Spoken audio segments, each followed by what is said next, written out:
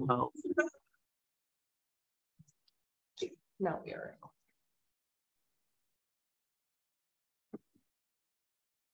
Yes.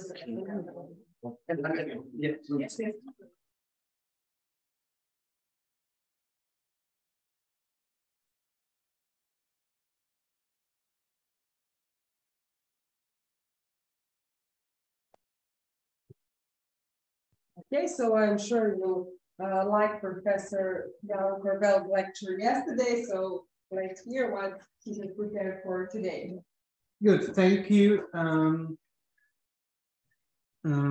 I hope you hear me well, also virtually. As yesterday, I start with a small activity because it's good to, have a little brainstorming. This time, I'm asking you to write down the most unexpected or surprising application of entropy you have ever seen. So maybe in unexpected field, unexpected result. So it can be in your field or in distant field, doesn't matter. So I again pass these post-its, and you have 3 minutes to write down your most. And for names, or doesn't matter. No, you don't have to write names. Just and for the virtual participants, you can write your answers to the chat.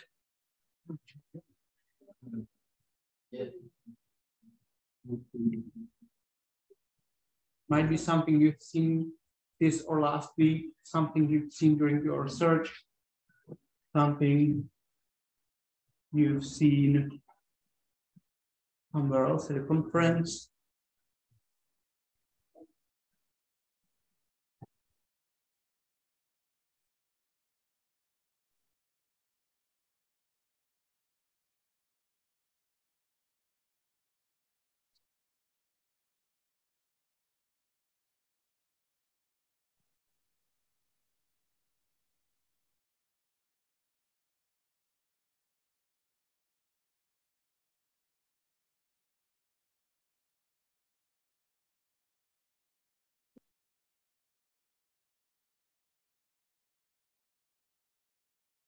So if there is already somebody who finished their post-it, can again come.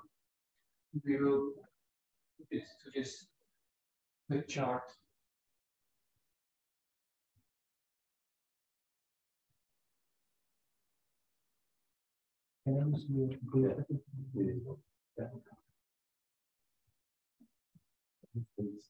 Yeah, sure. Come and make me read it loud.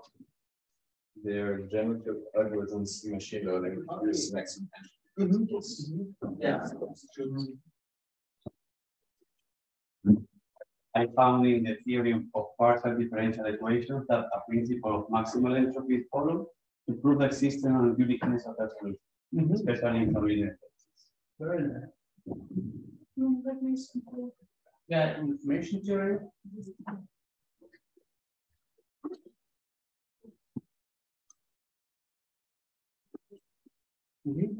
Information theory.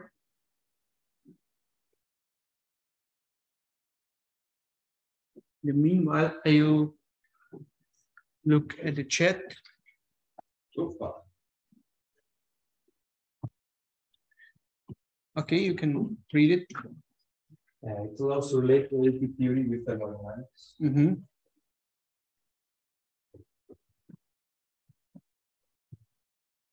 So comparing comparability of languages and information. Okay, yeah. Linguistics. Yes, linguistics. In time series analysis, there is a Renyi entropy about object that quantifies the dynamical loss in dynamical resolution and the gain in statistical significance. Yes. In the meantime, I'll read some chat posts. So Nor is describing, is saying that the most interesting application is entropy of a black hole. This is definitely interesting. Su Yong is referring to entropic force practice in chemistry. Yes. And Gilberto, entropy played a major role in the modeling of peak interactions of visual signals in lizard retinas. Very interesting.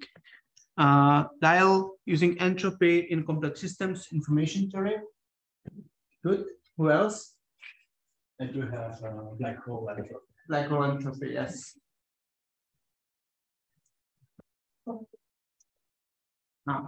Okay.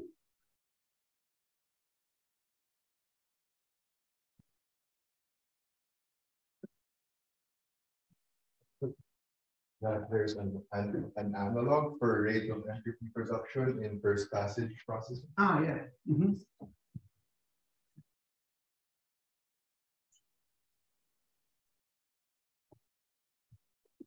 Somebody else is still writing?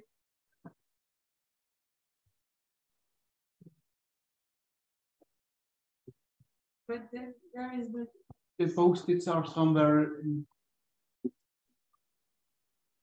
So you can also write some if you want. No, you mind.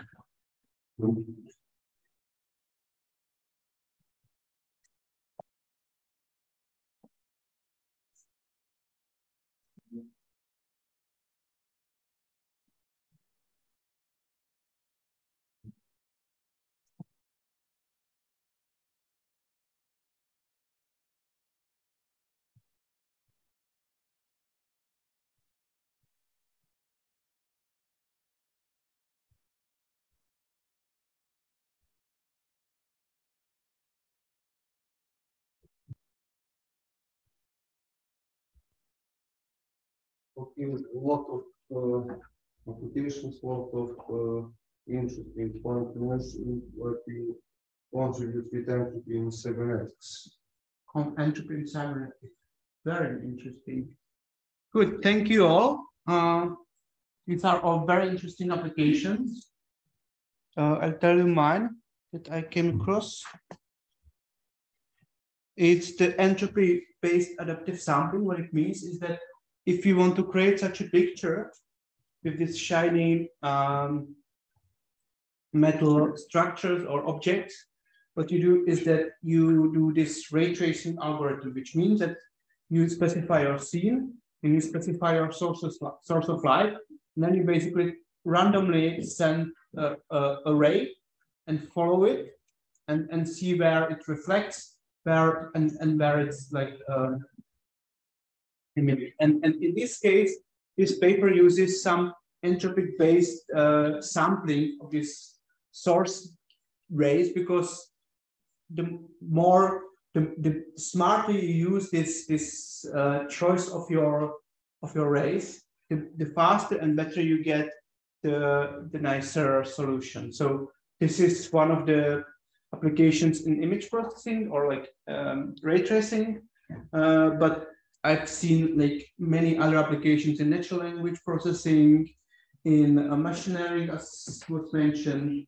I've seen also applications to analyze, for example, law texts.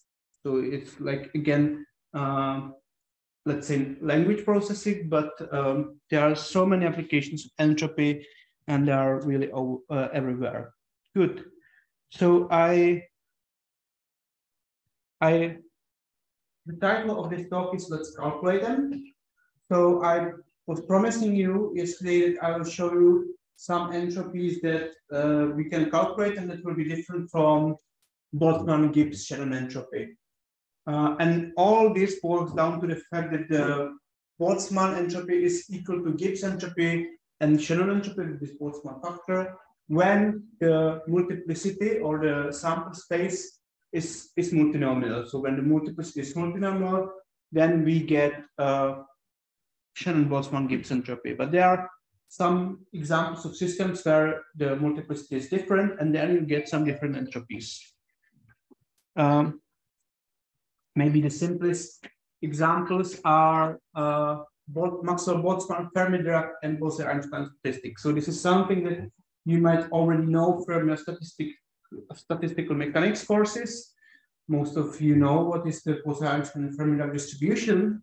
However, you can show that there's an entropic function that corresponds to these distributions that can be very easily calculated. So let's consider Maxwell-Boltzmann statistics, and we have n distinguishable particles, and we have ni particles of given energetic state, let's say epsilon I. And then the multiplicity, it's kind of what we did yesterday, can be calculated. And here it's another way how to calculate it, is that I say I put ni particles to the first category, so n1 to the first category. From the rest, I choose the one to the second one. From the rest, I choose the others to the other one, and so on. So I start with n particles, I choose n1. Then from the rest, n minus n1, I choose n2. Then from the n minus n1 minus n2, I choose n3, etc., etc. And then if you play with this a little bit, then you see that it's n factorial over product of ni factorial. This is basically what we've seen yesterday. Then what you can think of is that if the epsilon I has degeneracy gi, so it means that several states have different energy, like it can happen, then basically for each state I have gi possibilities where I can put it. So then it's like n factorial times gi to ni over ni factorial. And then we end with the regular Shannon-Boltzmann-Gibbs entropy, where this gi is for the multiplicity. Okay, let's now think about Bose-Einstein statistics. So we say, let's consider that these particles are indistinguishable. And then basically, we have the ni particles in state epsilon I with degeneracy gi. And I am in short using, again, the stars and bars theorem that tell us how if I have ni particles and gi states, how many of like boxes, how many of them like what is the multiplicity of these states. And you can see that this is the formula, and then by using the same procedure like yesterday, so basically I have this combination numbers. I express it in terms of factorials and then make a logarithm. Logarithm of product makes me sum of logarithms, and the logarithm of n factorial is n log n minus m. I very simply end with this formula for the entropy. So this lambda I is gi over n. So this is the relative degeneracy. Yes. Yeah. Are we using an approximation here, or so the regular Stirling approximation? Just okay. Because I thought that in the Bose-Einstein statistics you always have to jump to the microcanonical example because you cannot do this. This is micro. Yeah, because we are summing. Yeah. This is microcanonical actually, because we don't consider any integration over energetic state. So here exactly, okay. It's microcanonical. Yeah. Yeah. So yes. So that's exactly the case. Okay. So, and you see that it's kind of similar to the Boltzmann entropy. So this term is the same like for the Boltzmann case, but there is this additional alpha I and also this alpha I. This is the basically constant term alpha I log alpha I, but this is the term that changes the whole statistics. Good. What about Fermi-Dirac statistics, where I have and indistinguishable particles, but maximally one particle can be in one sublevel, which means that the ni must be smaller than gi.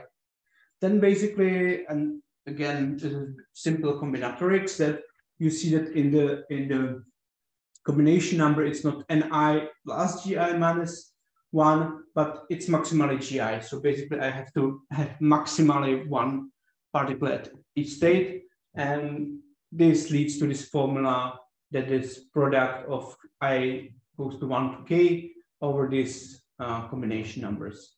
And then again, the same story, expressing combination numbers in terms of factorials, taking the logarithm, which makes the sum, and then against the formula, and we end with very similar equation for entropy, like on the previous slide, but with few minuses, if you remember.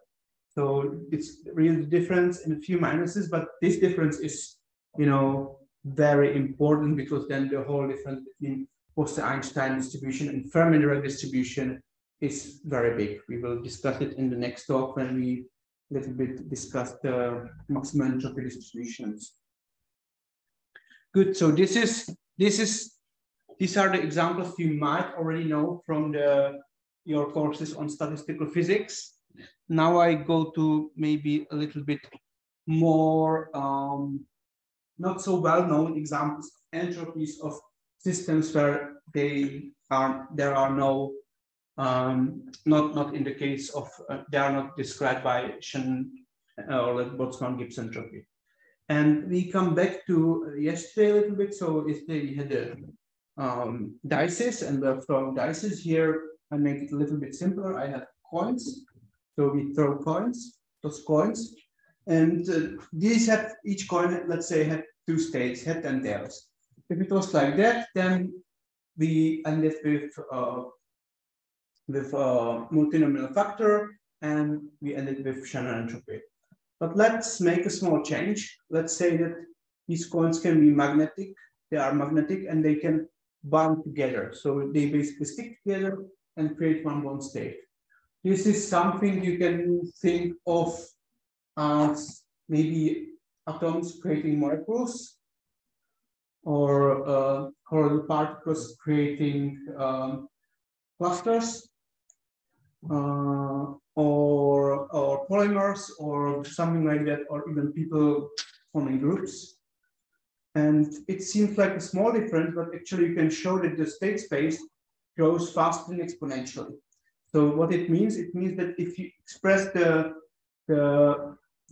multiplicity in terms of the number of coins, then you end with n to n, which is actually e to n log n. And normally you would get something like 2 to n if you have coins. And now there's the question, so is it very different, the 2 to n versus 2 to n log n?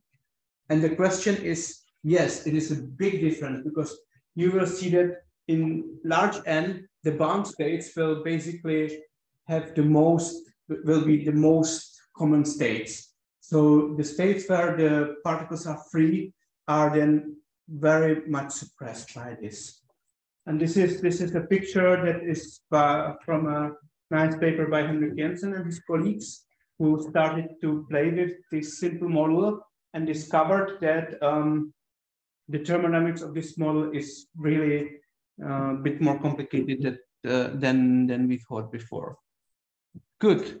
So we know how to calculate the multiplicity, or what is the multiplicity? So it's basically the number of mesostates, number of microstates that correspond to one mesostate. So here we have a mesostate, let's say, two coins, two heads and one tail. And we know that the microstates can be head, tail, head, or head, tail. So basically the multiplicity is 3 of this mesostate. Similarly, if we think of one coin in head and two other coins are bound, then basically it's easy to calculate it, that the multiplicity is 3 again, because this can be like head, and the second and third are in this bound state, or first or second are in this bound state, or first and third are in this bound state. Now, how to calculate the multiplicity? So for this case, again, we will be permuting all the particles or all the coins, but again, we will have to take care of overcounting. So basically, if these are all the 6 permutations of the 3 coins, we see that the states 1, 2, 3 and 1, 3, 2 are the same microstate. So basically now what we do is that we take 3 factorial, because this is the number of all the combination of all the permutations, and then we have to divide by 2 factorial. For this case, that I have to take care of these permutations between two head states. So we see that, and similarly for the case of when we have one head and one bond state, then the 1, 2, 3 and 1, 3, 2, these are the same states.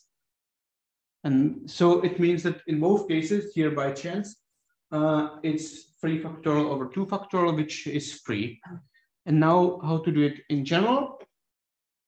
So let's have Nij, I would call it now molecules of size J, and that are in given state. So basically we do all these permutations, which gives us n factorial. And then first we have to take care of all the permutation of the molecules. So here, if it's molecules of size 3, then it's the 3 factorial, 6 permutations. And then we also have to take care of the permutations of particles in the molecules. So in the molecules, we have to also take care of this permutation. So for each molecule, we have the 3 factorial because this is the molecule of size 3, and we have 3 molecules. So basically, it's 3 factorial to 3rd. In general, yes. Yeah, I don't know. It's like I should think that these balls have like labels, and you can. Yes, exactly. So you would say the molecule has the label. This is the 1st molecule, 2nd molecule, 3rd molecule, but actually doesn't make any difference if I call this 1st one, 2nd one, 3rd one, or any other one. And the same is within the molecule. I can label the particles in the molecule as 1st one, 2nd one, 3rd one, but it doesn't matter. So I have to really take care of this overcounting. Okay. So here you see that the total multiplicity is given by 9 factorial over 3 factorial times 3 factorial to 3, which is 280. And the general formula is that you take n factorial over the product of Nij factorial. This is something we already saw in the multinomial factor. But then there is additional factor of J factorial, which is the size of the molecules, times to the Nij, and Nij is number of these molecules. So, and now I will be displaying in red the difference between what we have for multinomial factor and Shannon entropy and what we have in this case. So we do the same story. Before that, I have to say that this seems to be relatively new, although it's been already discussed by Boltzmann. And let me switch off these titles. Can I switch them off?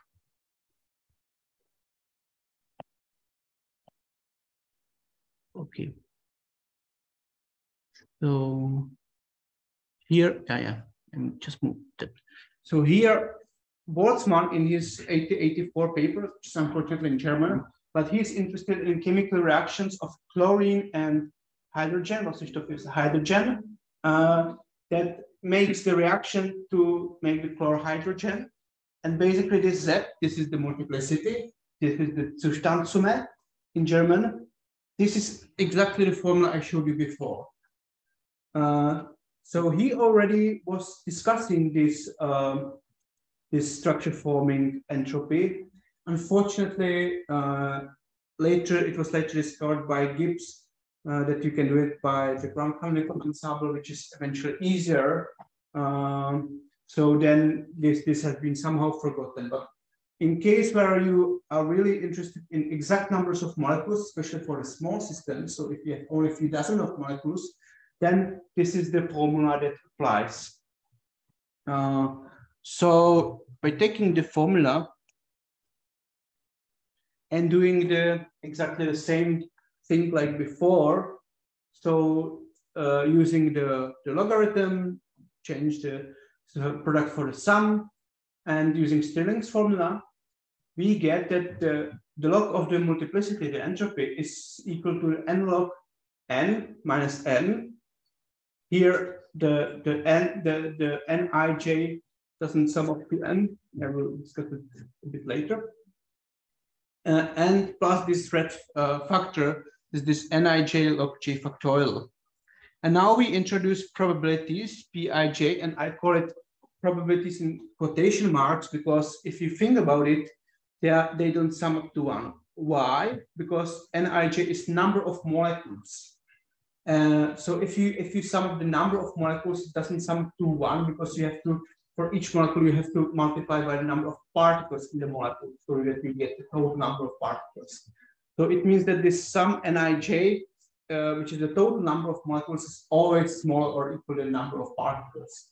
So here we can write it in terms of probabilities, but this is a bit easier to work with. So we have this kind of probabilities that do not sum up to 1. So here, the first thing is that this -1 after the log p remains there, so it's not cancelled because of this lack of normalization. And here we have this additional term that depends on, this is the Pij, and this is the constant that depends on the size of the molecule. We can do then so-called finite interaction range. If we say not every particle can interact with each other molecule, but let's say we have B boxes, and in the boxes, the particles can interact with each other, but not between the boxes, then we get this effective concentration C, which then plays the role of the number of molecules in the box. So that's another example. Tomorrow, again, I will show what are the consequences for thermodynamics. But you see that this formula, again, kind of similar to Boltzmann-Gibbs-Shannon formula, but not exactly the same. Do you have any question to this example? Then I try to do yet another example. This system is called sample space reducing process. It was introduced by my colleagues Bernard Koromina-Smutra, Rudi Hanel, and Stefan Turner. And the idea is quite simple. So let's have a staircase. Say we have a staircase and we have a ball, but the ball can only jump down the staircase, down the staircase. So once I go from 9, let's say, to this 5, I cannot go back. I have to come to this ground state, and then only in the ground state the ball is driven back to a random state. So it's like the relaxation part where you go down and the driving part where you go up, but these are not, there's a certain kind of asymmetry. This system is interesting because it leads to so-called Zipf's law, so that the visiting probability is then 1/I, approximately. And also interesting part is the entropy of this system. So let's think about how we calculate the multiplicity. So let's consider a sequence of where we go down and end in the ground state. So we start in a random state, do a few steps down, and then end in the ground state. So this is one sequence for us. For each sequence, we calculate the multiplicity of this sequence. And how we do that is that, so let's have a number of states. N is number of states, so number of steps coming from n to 1.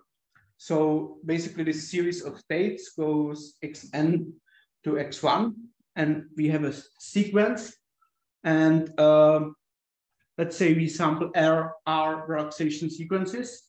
And now we can visualize it as follows. So basically this is the first sequence.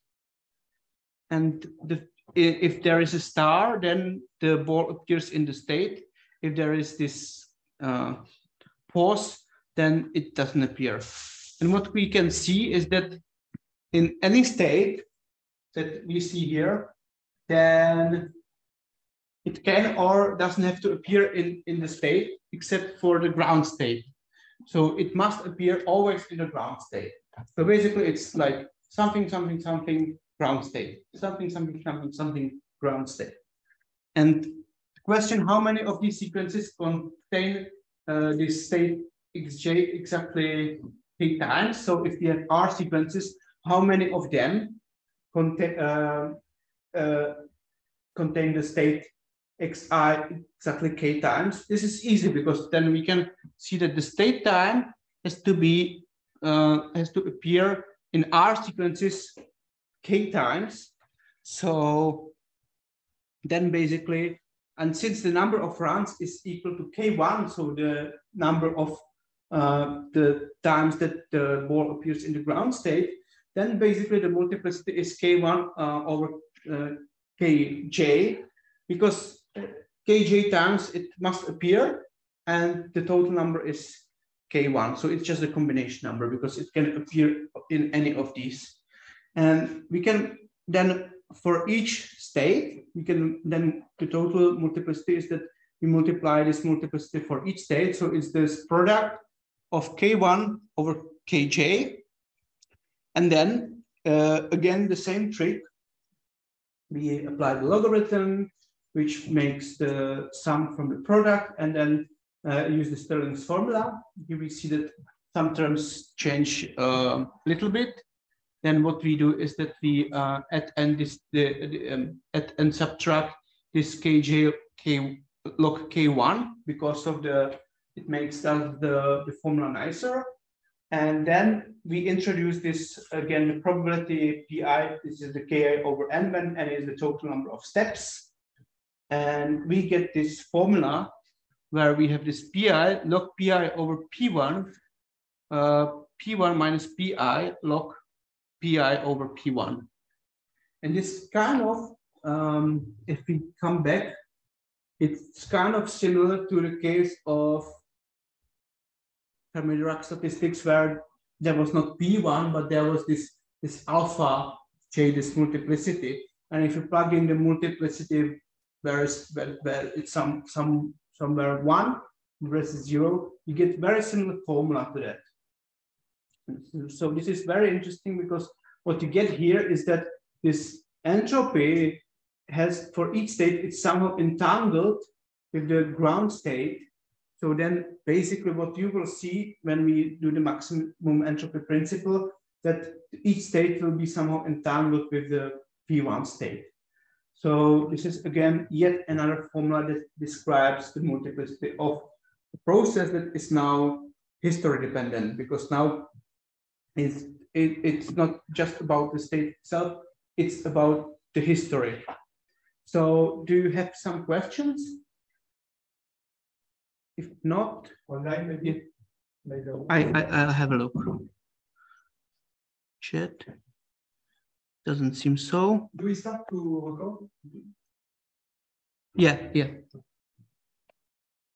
So another example, Poya-Arn. Here I have to say I was learned quite aggressively by my Hungarian friends that name of this mathematician is not Poya, but Poya. So just that you know.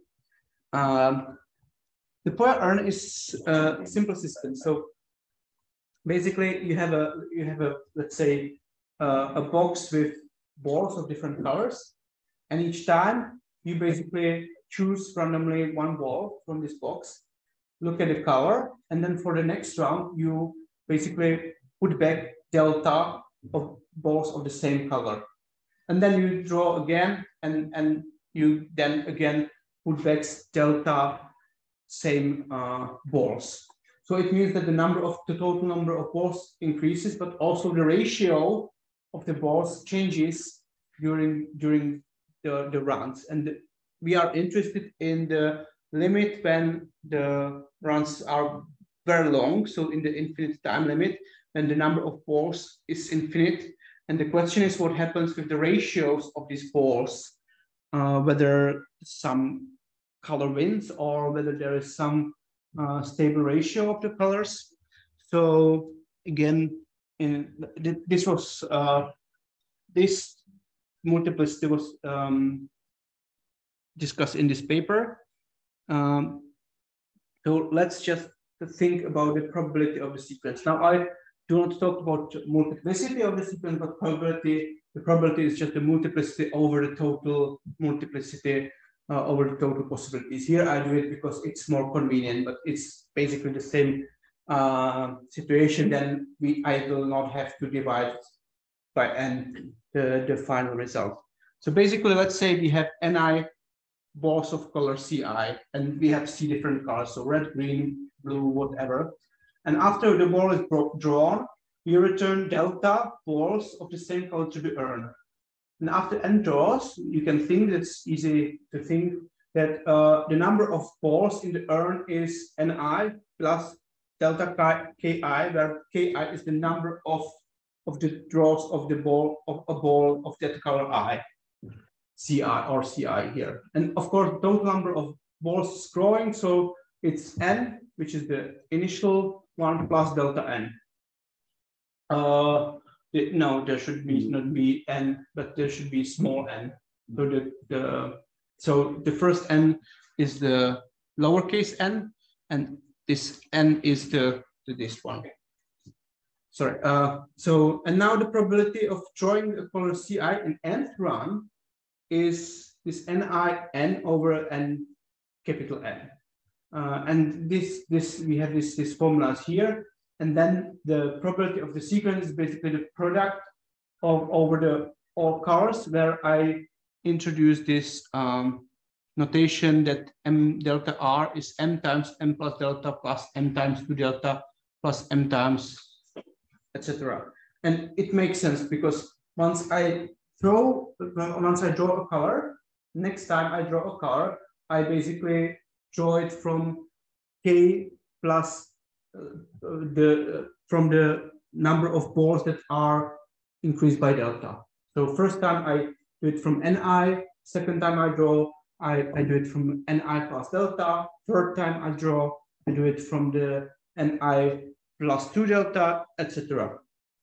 Okay, so then this is the probability of drawing the sequence, but the sequence is not the histogram. So the histogram is now just, how many times I draw each color, and you can think about it that it means that the multiplicity is that since I have the sequence for the given sequence is that the histogram is from related to the sequence by the regular multinomial factor as before. Now the trick is that we also have the probability of the sequence. So here you can think about it like now, if I had a sequence before, then this sequence, each sequence had the same prior probability of being chosen. So for example, if I have the dice, so then the prior probability of throwing any sequence is the same.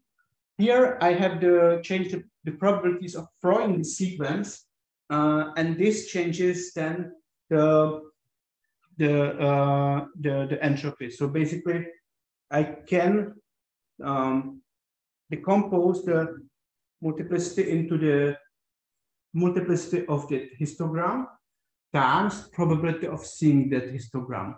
And of course, for some cases, the probability of seeing the histogram is uniform, or like a multiplicity of the histogram given the sequence, and then probability of seeing that sequence. When the probability of seeing that sequence is uniform, then I can forget it because then it's just constant. If it's not constant, then it gives me this extra factor. And here, what you get is that actually this probability, you see that I use this, and then I don't want to go to technical details, but the Nij is basically this kj factorial times some other terms. So you see that this kj factorial coming from the multinomial factor here nicely cancel with this kj factorial coming from this probability of seeing that that sequence. So then, if you do bit technical calculation, I don't want to go to the detail, you end with this entropy that is sum of log pi plus 1 over n. So you see that it's not p log p, but just log p. So although it seems to be very similar to Shannon entropy, this has very different consequences as we see next time for example, maximum entropy distribution. Are there any questions? Yeah. Is there any real system to which this is applicable? Like you mean physical system? Yeah. Yeah, you might. not aware of any of that, the systems, like real physical systems, you would need to have this control of particle influx. This is more like a system that you can think about, not any real physical system, I would say. But a good question. Maybe I will look at the chat. No, nothing. So then, and then the last example I take, because this is something that has been quite a lot discussed in this our community with Telmer and other people. This is what is called generalized entropies, and this is rather a theoretical example. So it's I don't have an example, simple example of a system. What I will do is, let's say, theoretical approach when I try to deform this multinomial factor. But it can be useful hint of what happens if there are correlations in the sample space. So the motivation can be that what we have is exponential function, and we can define it as a limit of 1 plus x over n to n. And let's say for some reason we don't want to take the limit, but we consider a finite version of this exponential and logarithm, and people call it q exponential. Then they don't use the n, which is this number of let's say of the series. So it's the notion of each term in the series, but they use this q. So they define this q exponential as 1 plus 1 minus q times x to 1 over 1 minus q. And in the case where you send q to 1, you get the ordinary exponential function. And then you can do the following. So you can define the inverse function, which is the q logarithm, which is the 1 x to 1 minus q minus 1 over 1 minus q. And then we can find operations that have the same properties as exponential. So basically we want to say, is there an operation that this generalized product of q exponentials is the same like sum of exponential of a sum. So we know that sum of product of exponentials is exponential of a sum. It turns out that you can find out such an operation, and it's called q product, and it looks like that. So it's like this a to 1 minus q plus b to 1 minus q minus 1 to 1 over 1 minus q. In all cases where you send q to 1, you need to take typically L'Hopital rule, and then you end with regular product. Good. So what we can do now is that we can say, okay, so I have n factorial, which is 1 times 2 times 3 times n, and we saw that it's because probably if you do some combinatorics, then at the beginning you have n possibilities, then you have n minus 1 possibilities, you have n minus 2 possibilities, etc. So basically then what these guys, this was done by Hiroki Suyari from Japan, what he like proposed is that you can generalize this, that we say is the q factorial of n, which is this n q product 2, q product 3, q product etc. to n. And this doesn't look so nice, of course, but maybe it's good to show that the q log of q factorial n is this sum of k to 1 minus q minus n over 1 minus q. And if you think about it, it's nice, nice generalization, because the n log n minus n. So if you think about this n, so this sum over 1 minus q, if you take the limit, then it's like k log k. So this can be used for defining the Stirling's approximation here. So basically what you find out is that this q log n factorial, qn factorial is approximately n q log n. And then we can generalize the multinomial factor to say, let's make everything deform because we liked it for some reason. But then if you calculate, it starts making some sense, because then you see that this is this sums over L to 1 minus q.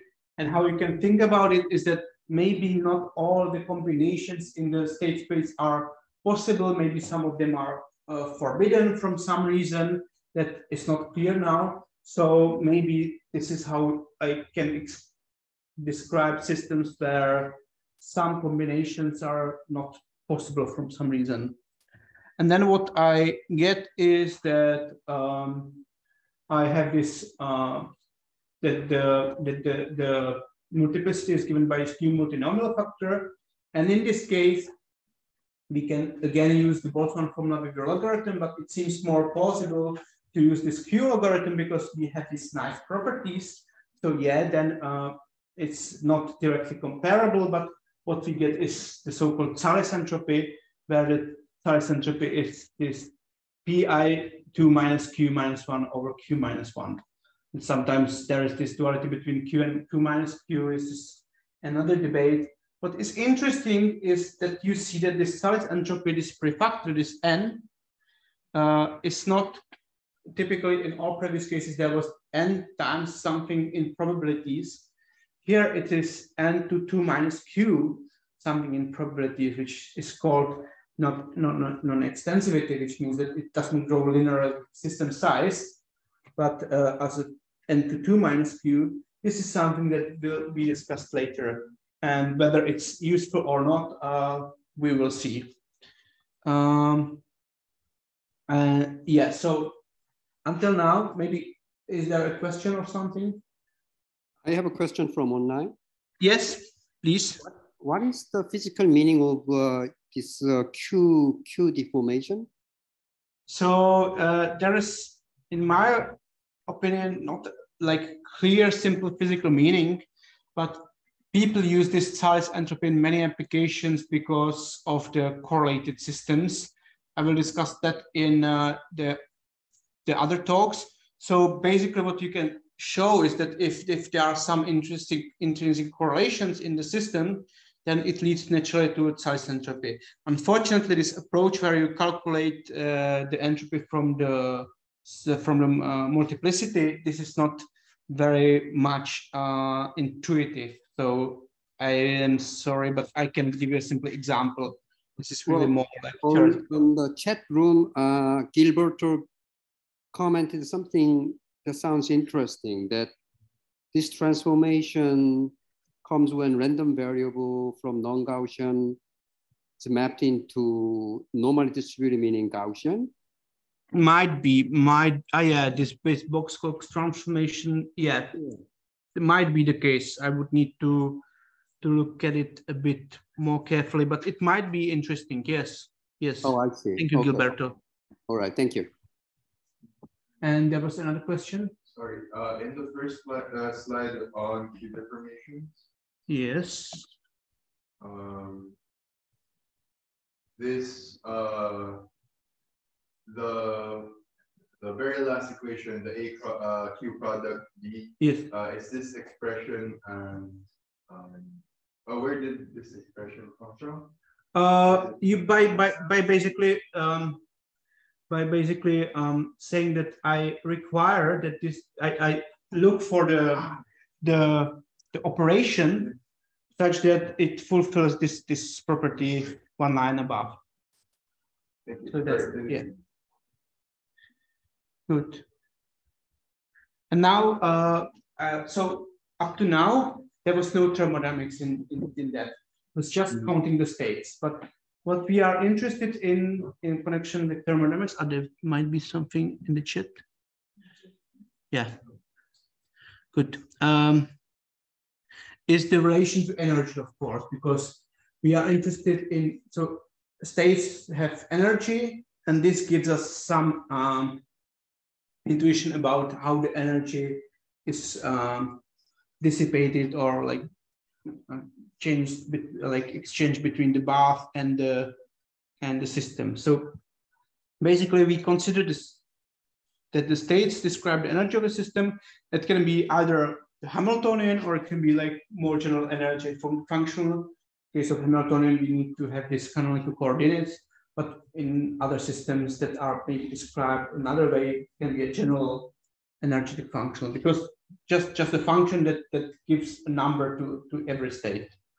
And then we use the Boltzmann formula. So the S is basically the logarithm of this multiplicity. So the multiplicity is number of states having given energy. And then, as you know, there are a few we call ensembles. So it can be a few situations. So isolated system, which people call microcanonical ensemble, which means that you have just the system and nothing else. So it means that the total energy of the system is constant. So basically, then it means that if we have the multiplicity of E is the number of states that of the microstates having this energy. And you might know that it's connected with the phenomena like negative temperature. So if you have the spin systems where you have the microcanonical ensemble that you can observe negative absolute temperatures and these things. I don't want to go too many details because for most of the applications, it's more interesting to have a canonical ensemble, which means that you have a closed system. It means that the particles of the systems are somewhere in blocks, for example, and you have a system of interest and the bath. And the bath, we don't care. So we care only about the energy of the system. So what we do is that we integrate over or concentrate over the bath, and we make an assumption that the bath is much larger than the system, so the bath is always in equilibrium. Another way, you can say that the state of changing the state of the system doesn't change the state of the bath. So they are independent. And of course, one thing is that they must be weakly coupled. So I must be able to write the total energy as the sum of the two energies. If they are strongly coupled, then the situation is different and it's much more complicated. I will not go to the details, but there is also a theory for strongly coupled systems and the bath. And then, of course, the total energy is the sum over the states, and so the system states and the bath states, and this delta function between the total Hamiltonian and total energy. And then there is yet another approach called open system grand canonical ensemble, which means that also there is a particle reservoir where system can exchange particles. There is typically some confusion between what is called isolated system, closed system, open system. So my definition is the following. Some people can define it in a different way, so that if you read other papers, then you see maybe other definitions. Now I'm interested mostly in the canonical ensemble because I want to show you what's then the entropy. And basically it means that I calculate this multiplicity. So what I can do is that I say, since the total entropy is constant and the total energy is constant, and the total energy is the energy of the bath plus the energy of the system, I say, let's consider that the system has some energy and the bath has the rest of the energy. And I say I integrate over all this system energy. So basically what I can do is, because of this weak interaction, I can divide the delta function into the delta function for the system and the delta function for the bath, which then is useful because this double sum over the states of the system and the bath can be decomposed into the sum times the delta function. So this is just about the system and this is just about the bath. So then the multiplicity, the total multiplicity is the multiplicity of the system having energy Es and the bath having energy E tot minus Ts, and I have to integrate over this. And this is typically very hard to calculate. So what people do is that they consider only the dominant contribution from the integrand. So they calculate when this term is maximal. So basically then what you impose is that take the partial derivative with respect to Es and set it 0, which then leads to this equation. And if you think about this, this is the derivative of entropy, because entropy is log of the multiplicity over Es. And this is nothing else than the temperature. So then this is why the temperature of the bath and the systems are the same in equilibrium, because equilibrium is actually the state that maximizes this contribution. And then basically this SB, this second term, the log of this WB, this is the free entropy, because it's the entropy minus the T times 1 over T times T times ES. So this is the 1 over T minus 1 over T times free energy. This is called free entropy. Sometimes also you can hear the name Massier function. And this is where the maximum entropy emerges. We can also see it from the point of Korb-Graining that we have a system and we have a much larger bath. And in this case, we have the deterministic picture, because we can say, for example, I have the Hamiltonian system. So the total evolution is Hamiltonian. However, I'm either not interested in the bath's evolution, or I cannot describe it, or it's too large. So in case if it's really very large, I can do this Korb-Graining. This is what we did with this approach, and I have this statistical picture there that there is basically the system of interest coupled to the bath that we basically model by this temperature. And that's it for today. Then again, I ask you if you have some questions, or if there is something that was interesting to you, surprising, or something that you didn't know, something that you don't agree with. Is there something like that? Yeah.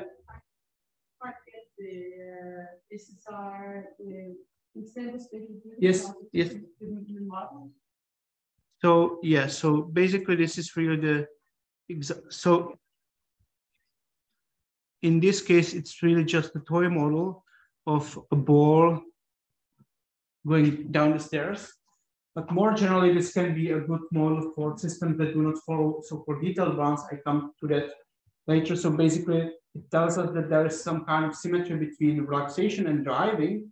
And in some systems, it can be that the symmetry between relaxation and driving is broken, and that this can be then effective theory for describing these systems. Here, it's really, I wanted to have a very simple example that you can imagine.